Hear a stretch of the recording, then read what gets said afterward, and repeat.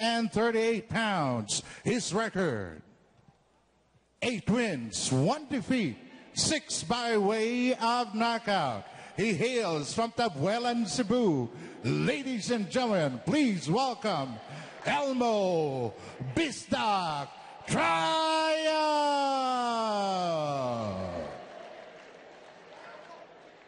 His opponent in the blue corner, wearing red trunks with black trims, weighing 136 pounds. His record: 9 wins, 2 defeats, 2 by way of knockout. He is from Paranaque City. Ladies and gentlemen, this is Bryan Macamay. Your referee for the bout, Teddy Alivio.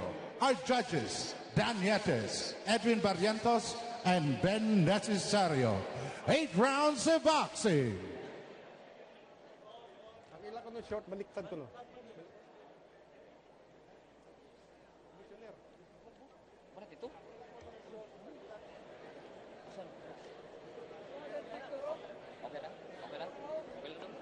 Okay, baliktad, ha? Okay na?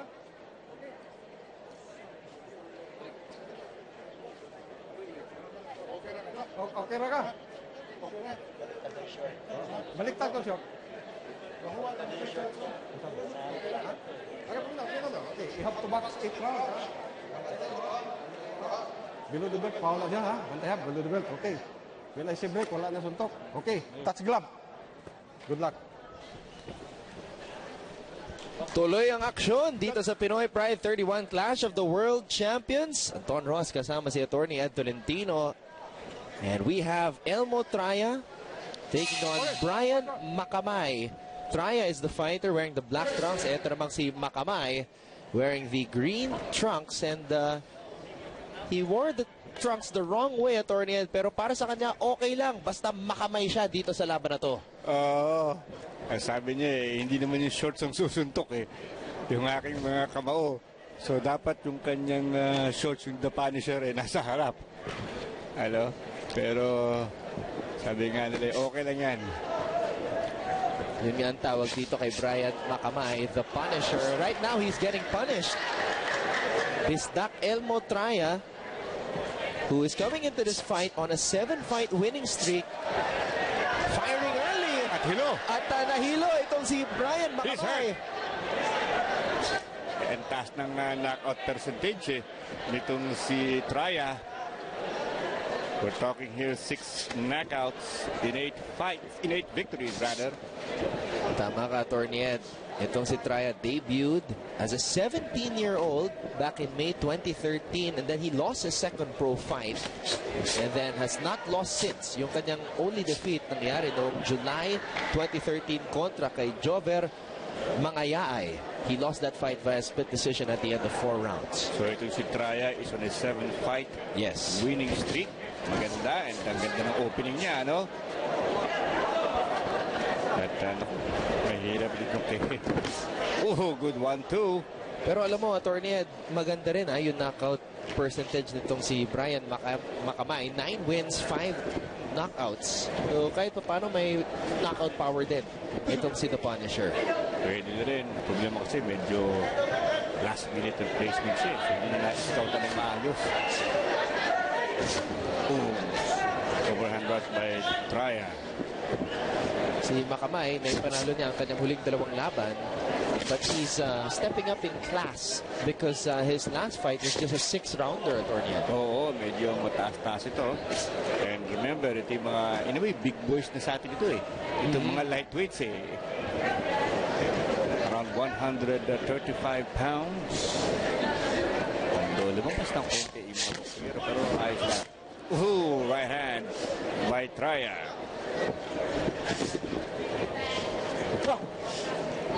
Medyo na-weather ng konti ni Macamay itong onslaught ni Traya in the opening round. He was really wobbly. He was holding the ropes. Kumapit sa lubid itong si Macamay. Akala ko wala na si Macamay. Akala ko bibigay na. Right hand by Traya. Mabilis You can see the hand speed. Balikan natin yung aksyon na nangyari sa opening round. Ito yung matinding palitan. Nasa pool dito si Macamay. Yun yung kanan. At naalog talaga. Nalagay sa alanganin si Macamay. At kakapit siya sa lubid dito. Ayun, kumapit sa lubid. Opening salvo mula kay Traya. At pumikit itong si Bryan Macamay. We're all set for round number 2. Opening round of Tornado. Was that a round for Traya? Oo. Kuha ni Traya yung opening round na yon. He hurt itong si Macamay. Napatras si Macamay. Kumapit na naman sa lubid. Ito ang pagkakataon para kay Elmo Traya. Naipit na naman sa kanto si Macamay. Delikado si Macamay. Sa totoo lang, mas Macamay si Traya. Mas maraming binibitawan. And he's really putting on the pain. Another body shot. Konting warning lang from the referee na itaas ng bote at medyo bumababa sa boundary line. Ito, hindi maganda kay Bryan Macamay yung nakapwesto siya sa kanto. Wala ka lalabasan. Wala At ito na si Elmo Traya. Mabilis The boy Traya has deceptive hand speed and power. Sabi mo nga, mga big boys to, lightweights. Medyo malalaki na sa atin ito, no? Of course, the heaviest we had was Seferino Garcia going way up high in the middleweight division back in the 1940s. Sila ang pinakamabigat nating kampiyon. Ano naman, Macamay staying along the corner. Look, nakaka-counter ng kaliwa. Bryan Macamay, may left hook na pumasok. At na-inspired siya. Na-inspire. Sabi niya, let's go. Nagustuhan niya yung suntok niya. Sometimes that's all it takes. One solid punch para umangat yung confidence level mo. Kita natin yan sa mga boksingero. Basta makatama lang ng solid. Rare offense kanina kay Macamay. Pero other than that, walang masyado. Itong si Traya. Traya nasa pole ng isang right straight, counter right straight mula kay Bryan Macamay, the Punisher, na buhay dito sa pangalawang round.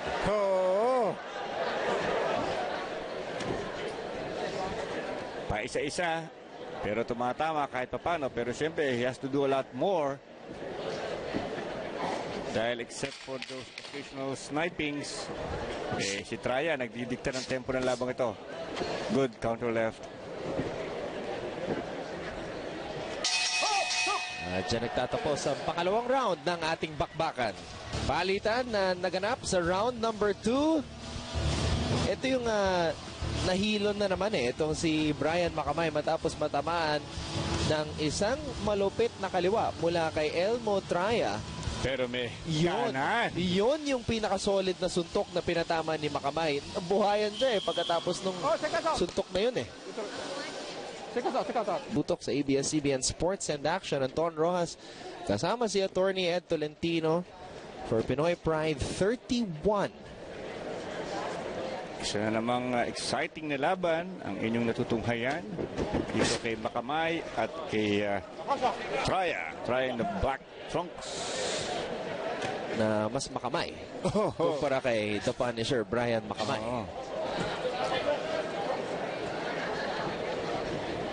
Ayan si Bryan Macamay. At mukhang naninigas na rin ang mga calf muscles nitong si Bryan Macamay. Hindi siya masyadong nakakakilos. That's not a good sign dahil maaga pa. Shot. Round 3 pa lang. This is scheduled for 8. Dito pa naman sa ating undercard so far, magandang performance ng mga underdog, ha? Ito. Dineder ni Macamay si Traya to go full throttle and offense. Si Traya, pasensyoso din eh. Oo. Hindi niya pinipilit yung knockout. Maski alam niya na maganda ang kanyang knockout percentage. Hindi niya pinipilit. Mautak din lumaban si Elmo Traya.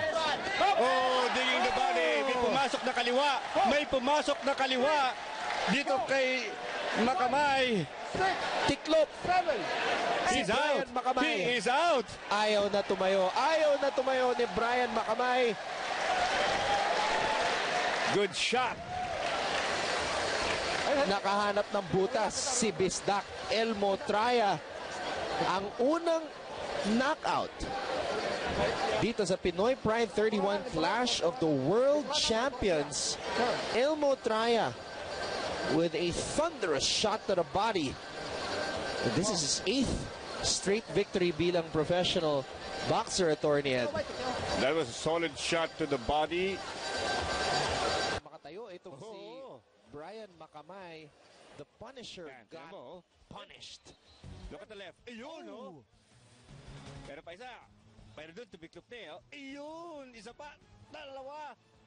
Solid left shots to the body. A crushing left hook landed by Elmo Traya.